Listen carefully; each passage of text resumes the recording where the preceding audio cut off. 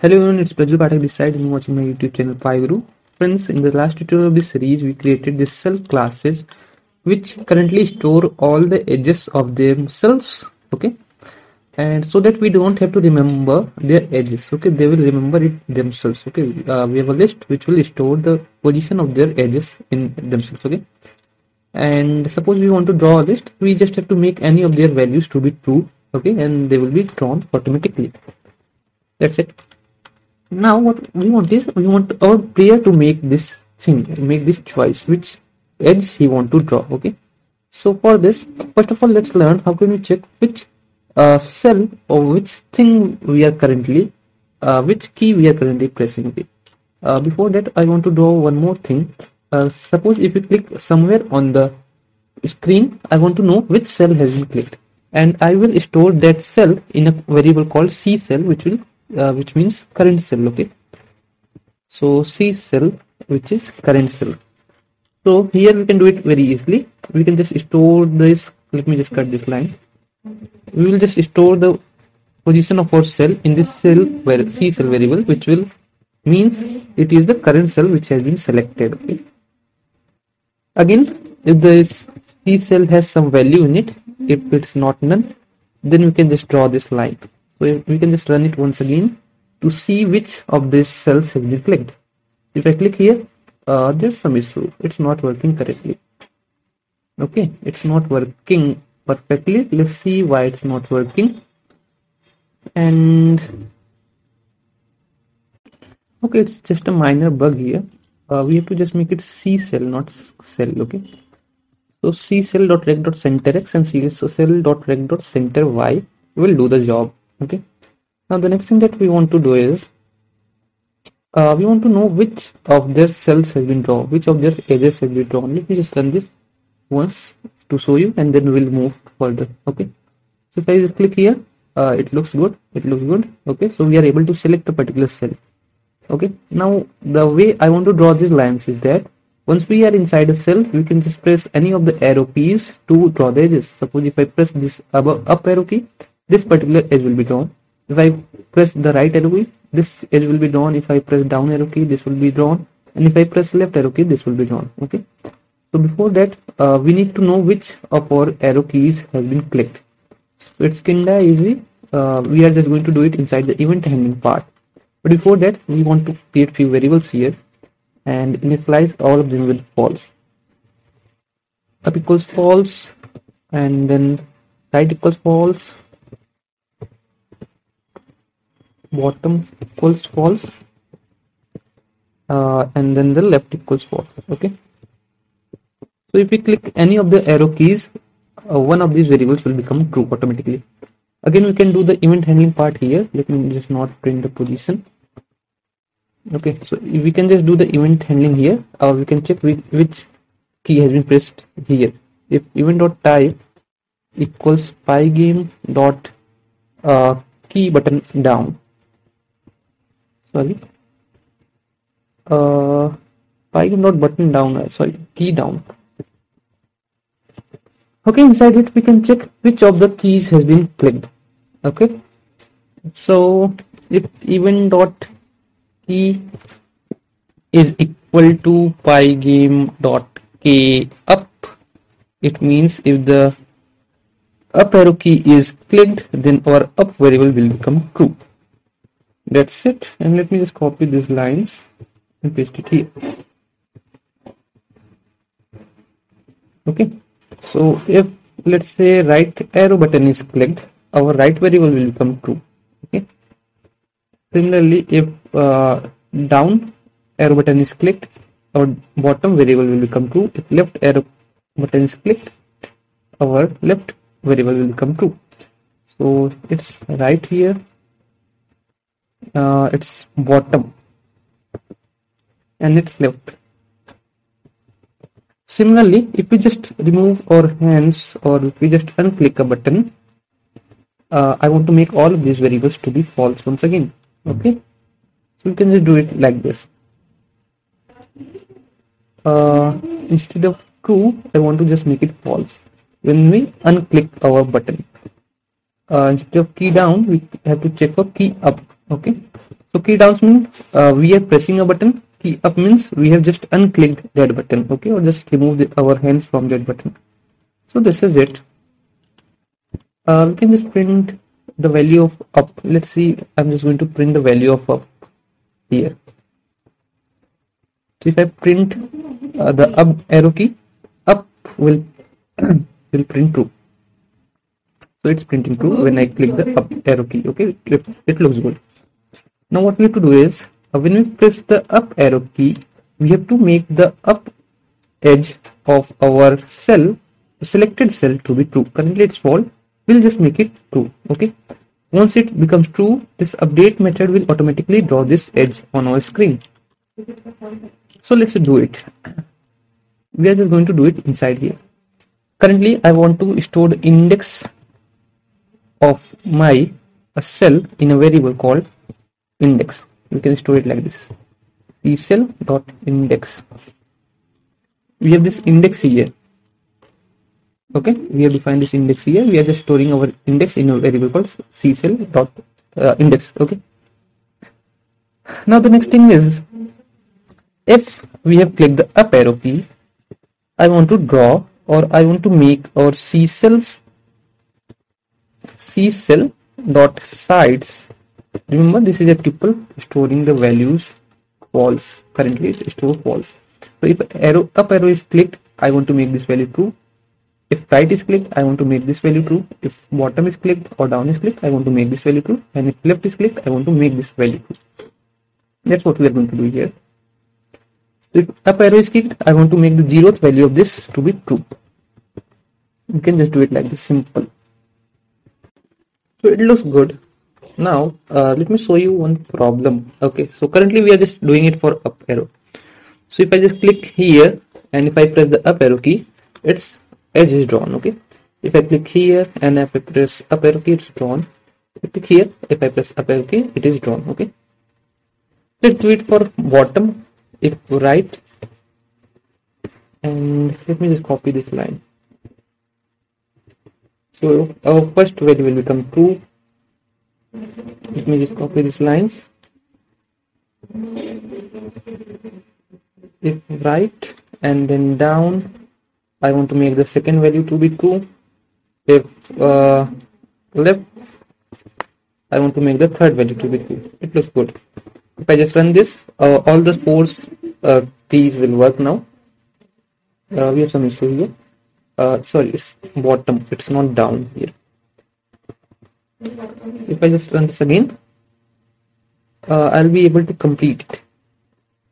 Okay, so it looks good. We are able to create things, but this one thing that I want to draw your attention to. Suppose if I click up arrow key here, so you see its up arrow is drawn, up above is, or the top edge is drawn. At the same time, the cell above it, its bottom edge is also drawn. Okay, so we have to keep this thing in mind. Suppose if I click here and if I click right arrow key, this edge is drawn, but at the same time the cell on the right of it, its left edge is also drawn automatically. Okay, so you have to keep this thing in mind. That's why I have stored the index of it. Currently we know the index of the cell which we have clicked. So if we click the up arrow key, what we want to do is, suppose let me just run this again and show you. So first of all, if I click here and if I just click up arrow key, this above edge is drawn. At the same time, the cell above it, its bottom edge is also drawn. So I want to know the position of this cell so that I can make its bottom variable true. Okay, we can do it easily. If we want to find the position of the cell above it, we can do it like this. If index minus rows, okay, if we just subtract the row from the value of row from this index, we can just get the index of the cell above it. Okay, then what we want to do is, we want to make cells index minus rows. First of all, we will check if the value is greater than equal to 0. If yes, then I want to make its sides to be true. Okay, but in case, see here, if we click the up arrow key, the cell above it, its bottom edge is drawn. So it has an index of 2. So we will make the 2 equals 2. Now it's good. Okay. So we have to do it for the all the 4 things, all the 4 buttons. So we have did it for this one. We have to do it for right, bottom and left also. In the case of right, the way we want to do is, if see, if I click here and if I just click the right button, this right is drawn, but at the same time this the cell on the right of it, its left edge is also drawn up. So we can just do it like this. If you just add 1 to the index, we will get the cell right to it. Okay, but the problem is here. If you click here and click the right array, right button, right edge is drawn, but the next index of will be of this particular cell. I don't want this one. Okay, I want, if this is the last cell of this row, I don't want to find the next index. Okay, so that's what we have to keep in mind. You can do it like this. Okay, if index plus 1, okay, and mod by columns is greater than 0, then only we are going to do it. Okay, cells index plus 1 dot sides, since it's the left will become 2, we have to make the value at 3 index to be 2. Okay, so we have to do it for the bottom. It's also easy. We have to just copy these things and paste it here. So to find the top cell above it, or the cell above it, we just subtracted row. Here we have to just add the rows values. Okay, but this time we have to check if it's less than length of rows. Okay, sorry, length of cells. Okay, while we are checking it for greater than 0, if we get some negative index, okay, so it will start making the edges true from the last of the array, because we know that in Python negative indexes are allowed. Okay, so here this time we have to check for the length of cells, and this time we have to make our 0 to be true. That's it. And for the left thing, we have to just copy this line and paste it here. It looks good. Okay, so if index plus 1 mod by calls is greater than 0, what we have to do, this time we have to make index mod calls, not index plus 1. Okay, so if it's already greater than 0 when divided by calls, we have to just subtract 1 from it, and we have to make 1 to be true. Okay, so that's all. Currently this will not do anything on our game, but it will do for the cells. Okay, we don't have to care about that now. We can just draw things. We have some issue here. If I click up, it works. Right, up works. For the down, it draw the edge here. So we have some issue in the bottom part. Okay, so we have to check if index plus rows less than length of cells. Okay, so we have to just make, sorry, it should be plus 1. Okay, dot sides equal to.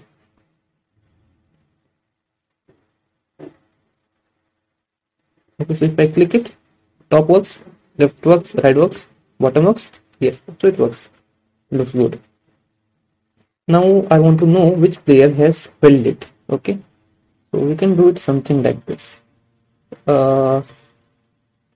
Suppose if I want to fill it with some color. Okay, if all the edges has been drawn, I want to make sure this thing has been drawn, or I will just make this none variable true. Okay, so we will create another variable here, depth, and it should be named as, let's say, check win.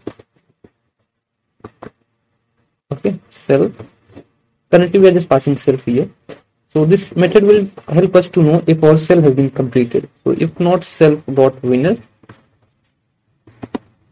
Okay, so if currently our self dot winner is equal to none, if self dot sides is equal to 2 multiplied by 4, let's say, if it will just check if all the values of our this self dot side has become true, then our self dot winner will become true. Okay, currently we have to store the player, okay, which player has completed. Currently we are just making true. So here we can do one more thing. If self dot winner, okay, and what we can do is we can just draw a rectangle to make sure that this cell has been filled. Pygame dot draw dot rect, and we can use any color that we want. Let's say I want to fill it with red color. Okay, so self dot rect. So if any of the cells has been drawn, it will be filled with the red color. Completed. Okay, so it's not filled. Okay, so it's not working. Okay, I think we have to do for check win. We have to check for the winner here also. We have not called this method, that's why it's not working. Okay, so we can just do it like this. In the end, we can just check for this check win. So C cell dot check win, and this time it should work. Currently, there's no concept of player. We will be implementing our players in the next tutorial. We will just complete the cell. It just gets filled with a color. Okay, so see it works. If I just click the up arrow key, right arrow key, bottom arrow key, the cell gets filled. We don't have to click the left arrow key because the left has been already drawn for this cell from this cell. Okay, so it looks good. It works. In the next tutorial, guys, we'll be implementing our players. Okay, we have 2 players for this game. We will be implementing our players in the next tutorial.